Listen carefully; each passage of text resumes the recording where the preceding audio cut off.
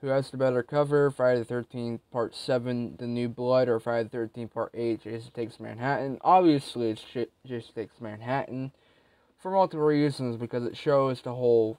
Well, it's not really Manhattan, it's just fucking Canada, which I found out about, which I wish they did it in fucking New York, which would have been cool. Same thing with Scream 6, they didn't even have it in New York, they had it in fucking Canada, Toronto, Canada.